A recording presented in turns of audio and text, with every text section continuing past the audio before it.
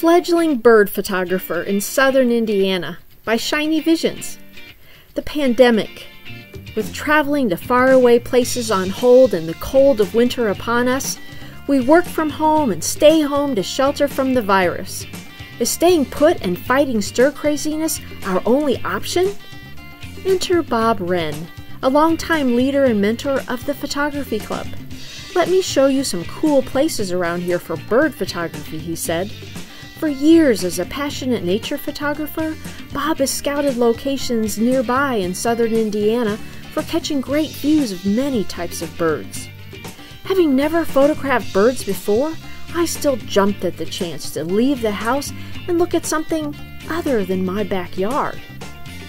First destination was Lake Monroe, the largest body of water in Indiana, located 10 miles southeast of the city of Bloomington. On a clear, windy, cold day, I observed members of the photography club bundled warmly to brace against the chill, surveying the choppy lake waters. They stood in readiness behind their long lens cameras that were secured onto sturdy tripods. Looking for what? Though there were lots of seagulls about, it was the elusive loon they searched for. While loons look like ducks, they are not.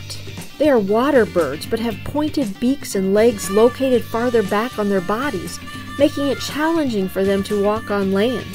This day, there was one lone loon swimming, then disappearing headfirst into the water, then reappearing a distance away. The strong winds ruffled his feathers, and water droplets sat in perfect balls on his oily plumage as he fought against the forceful water. Apparently, loons are fierce fighters and protectors of their young. In 2020, a dead bald eagle was found floating on a river in Maine with a dead baby loon near its talons. The eagle was fatally stabbed in the heart by a loon's beak, likely speared by the baby's mama. This loon is displaying its winter plumage. In the spring, during mating season, it looks completely different, sporting a dazzling, bright patterned coat of feathers. With my fingers frozen and face numb from the cold and shivering on that boat dock, I caught the contagious enthusiasm of fellow photographers as they excitedly pointed to bird sightings. I was hooked. I too wanted to photograph birds. Our next bird excursion was near Seymour, Indiana. Bob posted photos of sandhill cranes and announced that they had returned to the farm fields south of Seymour. Several members headed there to photograph these birds, and we wondered what all the commotion was about. We drove to this area and witnessed the commotion for ourselves. We discovered hundreds of sandhill cranes foraging in harvested cornfields, their loud calls resounding across the flat terrain. They ate, trumpet called, and leaped up while flapping their wings in shows of dominance.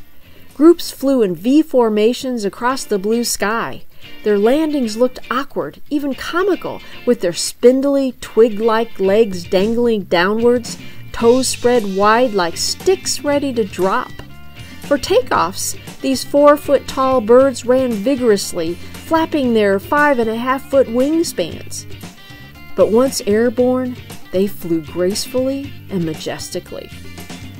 Sandhill cranes stop in this area for rest and refueling during their winter migration to warmer climates like Georgia and Florida.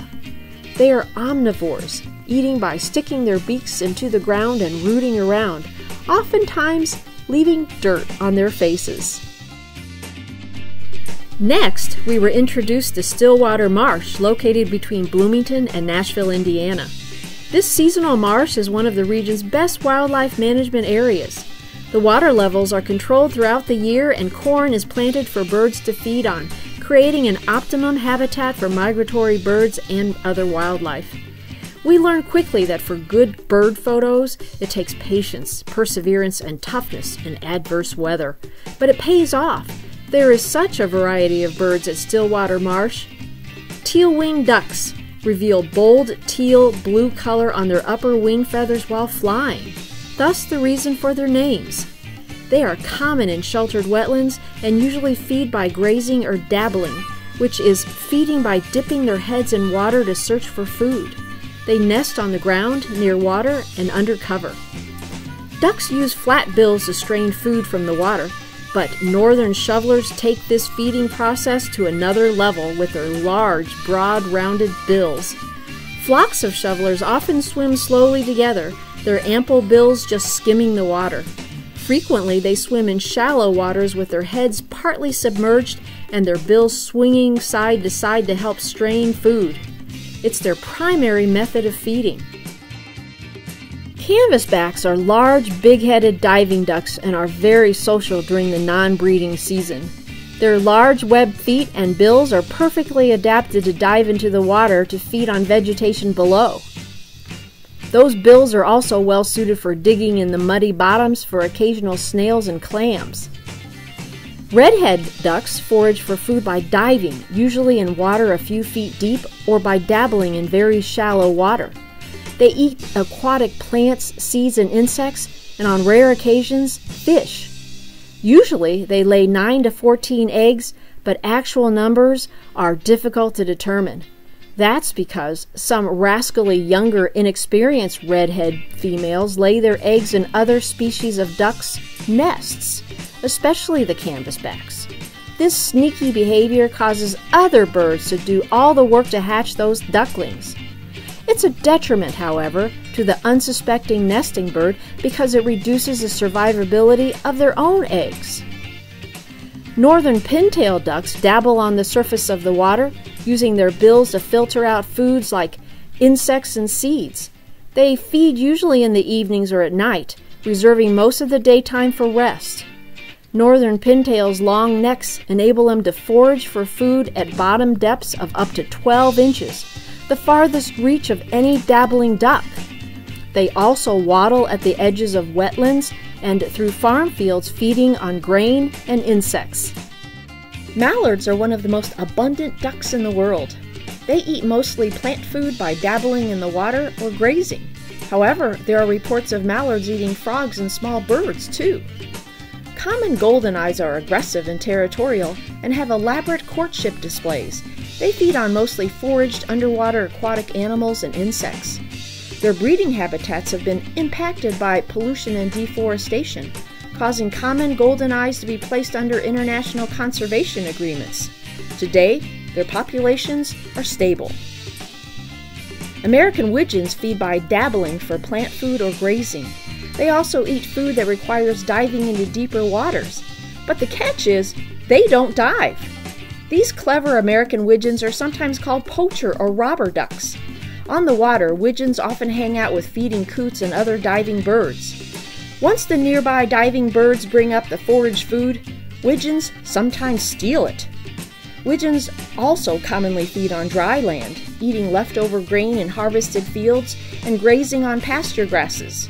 Having a largely vegetarian diet, most widgeons migrate south earlier in the fall, well before marshes begin to freeze. Ringneck ducks are strong and fast flyers. They can practically do vertical takeoffs from the water, unlike the laborious takeoff runs of most diving ducks.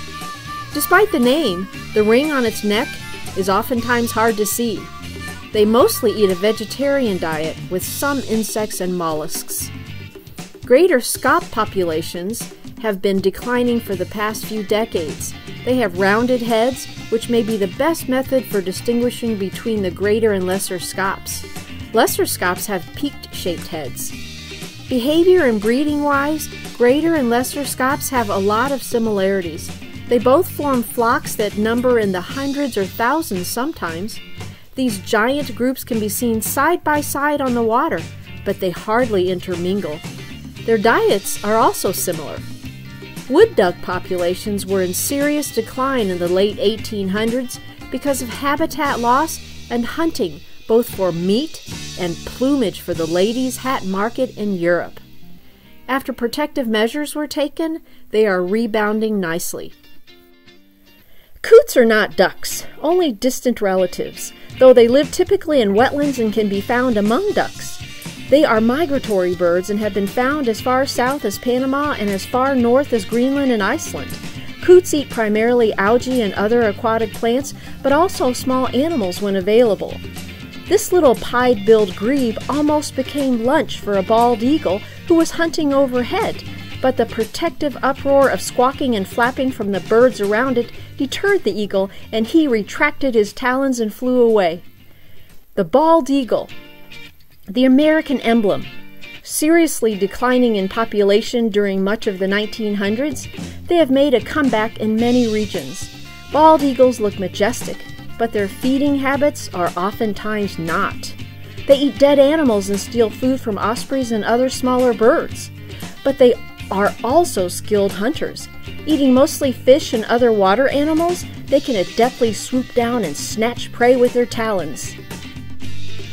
Then there was the Belmont Rookery in Belmont, Indiana, where great blue herons live. These magnificent 4-foot-tall birds with 6-feet wingspans are spectacular to behold. They live in colonies, which is evident in the 30-some nests in this cluster of trees, and eat primarily fish from the nearby river. Their specially shaped vertebrae in their necks allows them to quickly strike prey from a distance.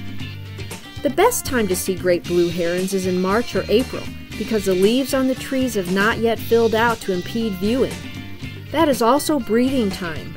The males select a different nest each mating season and then try to attract a female. To impress them, they stretch their necks up and point their bills skyward, or fly in circles above the colony with their necks extended. The most attractive move surely is when they stretch their necks forward, head and neck feathers erect, and then snap their bills shut, the clapping sounds reverberating through the trees. A female great blue heron will lay 2 to 7 eggs. Likely the time these babies are born will be just the time the leaves fill out, hiding the nest and their residence. Somehow, I think that was exactly how nature planned it. Finally, there's Goose Pond Fish and Wildlife Area. In 2005, this 9,000-acre property was purchased and set aside for marsh and prairie habitat. It has become one of the largest and most successful wetland restoration projects in the United States, and a popular destination for birders. There's a large observation deck behind the visitor center and hiking paths that wind through the marsh and meadowlands. Sandhill cranes fly in each spring, as well as snow geese so numerous they darken the sky, the rare whooping cranes, red-winged blackbirds, egrets, killdeers, as well as many other species. After living in southern Indiana for so many years, we never knew that these beautiful locations existed just a short drive from home. Seeing and learning about these stunning birds as well as how to photograph them was a treat and such a welcome distraction from the monotony of the pandemic life. Our thanks to Bob Wren and the Bloomington Photography Club for helping to keep us sane through such a challenging time in the world. For more information on the photography displayed here or about the club, go to the website shown here. Please subscribe to this channel and my website shinyvisions.com for more adventures both close to home and far away. This is Shiny Visions.